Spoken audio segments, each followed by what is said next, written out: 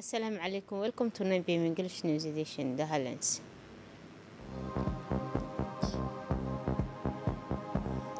The minister kicks off the medical caravan.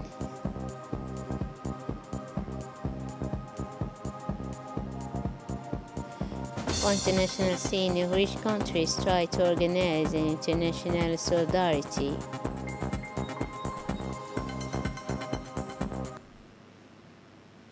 Those was the headlines, and now welcome to the national news. The President of the Republic, His Excellency Omar Ghali, sent today, Saturday, message congratulations to his Yemeni counterpart, Mr. Abdul Rabbu Mansour Hadi, on the occasion of the anniversary of the National Day of this country. In his message, President Ghali reiterated the support of the Republic of Djibouti to the local constituent authorities of Yemen and expressed to hope for a permanent return of peace and stability in this brotherly, friendly and neighboring country.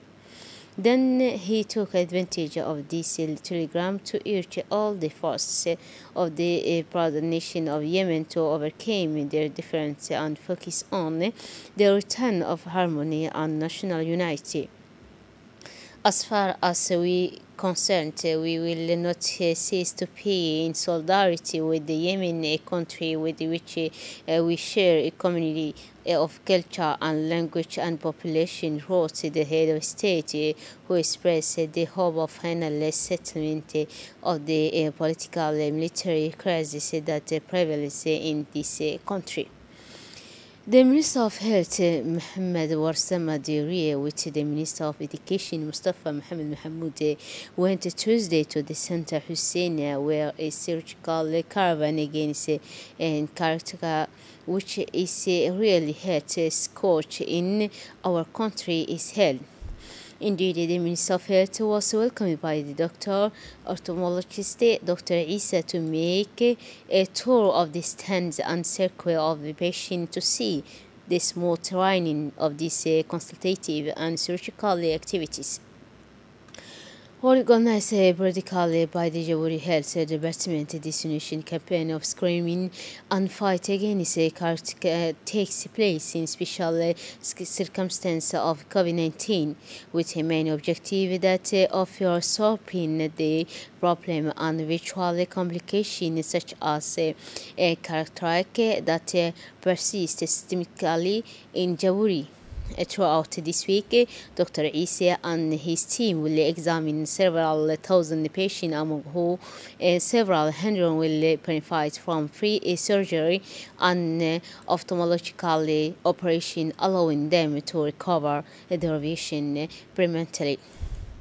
The President of the Arab Parliament, Adel Al-Saumi, called on the international community, the United Nations, in the Inter-Parliamentary Union and regional and international parliament to stand up against the Israeli violation against Palestinian people.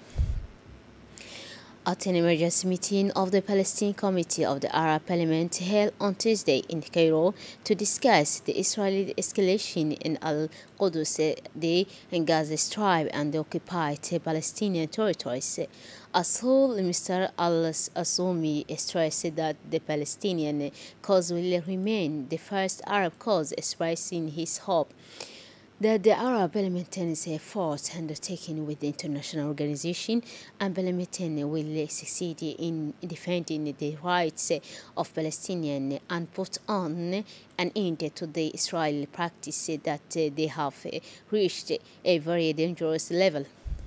The committee discussed during this meeting the concurrent measures to be adopted at the Arab and international levels to put on an end to the Israeli violation and crimes that transgress this resolution of international legality and disregard the will of the international community. The conclusion of this meeting will be submitted to the extraordinary section of the Arab Parliament to be held on Wednesday to discuss the systematic evaluation committed by Israel Occupation Authority in the occupied city of Al-Qudus and their incursion into the place Al-Aqsa Mosque, as well as their repeated aggression committed against the Palestinian people. The construction of the second ferry Venice by Japan is progressing well. A Egyptian delegation led by the ambassador of Djibouti to Japan, Ahmed Arita Ali, and including the first Consular Mr. Ismail Yusuf Hirsi, participated in the ceremony of laying the keel in the ship yards of the city of Ahmori, 19 May 2021. The keel laying ceremony marks the official beginning of the life of the ferry port, which will be launched in September and will be delivered next January by the shipbuilding company Kitamazos Teko. It will be able to accommodate hundreds of passengers and dozens of cars. According to the Director of Maritime Affairs, Mr. Ali Mira Shehim Daoud, the women's football team of the Republic are officially crowned champion of the Djibouti.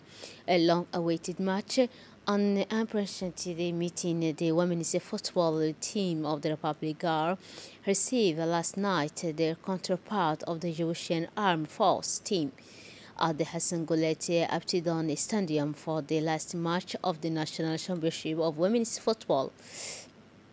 Promising campaign pushed the whole team on its stave to achieve their goals this year. The players of the Republic Guard have shown more seriousness to win the national championship in this shocking and exciting match against its rival title holder, the Djibouti Armed Force, by a score of 2-1.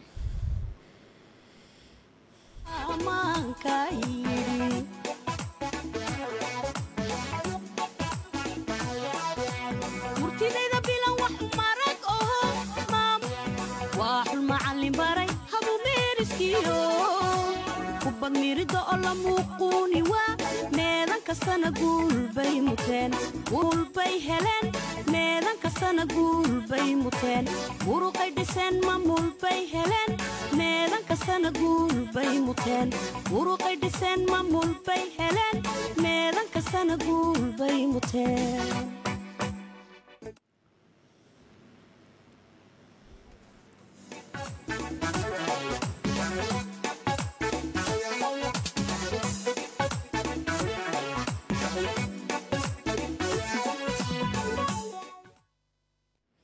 After having reigned six successive seasons on the National Championship of Women's Souza, the ADF team was dethroned.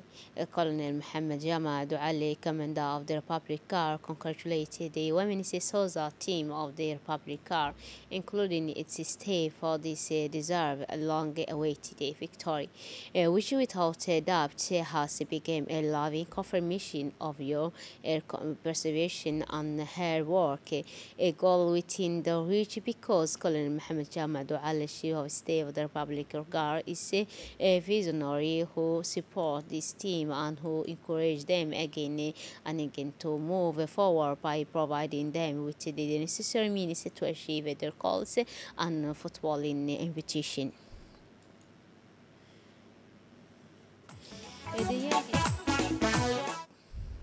The Young Executive Yoga and Penijok organized today at the Regional Council of Ali Sabihi ceremony to congratulate the President of the Republic, His Excellency Mohamed Ghali, following his re-election to the Supreme Magistracy.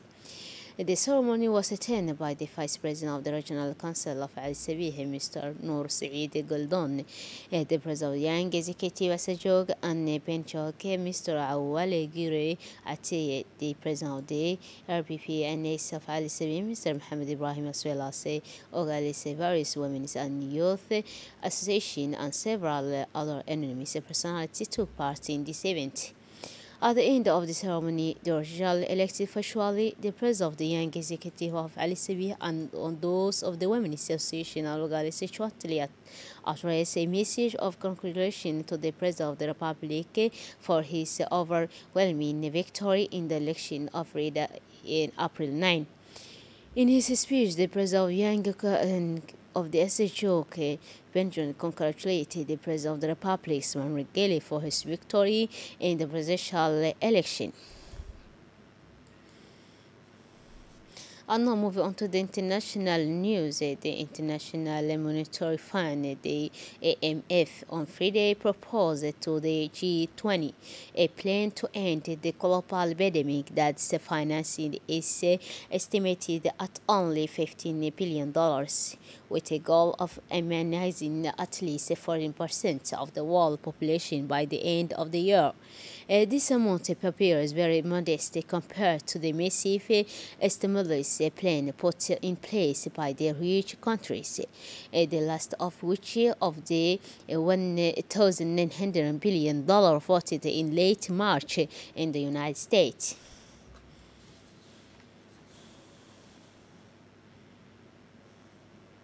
That's it for this edition. Thanks for your attention and very wonderful evening.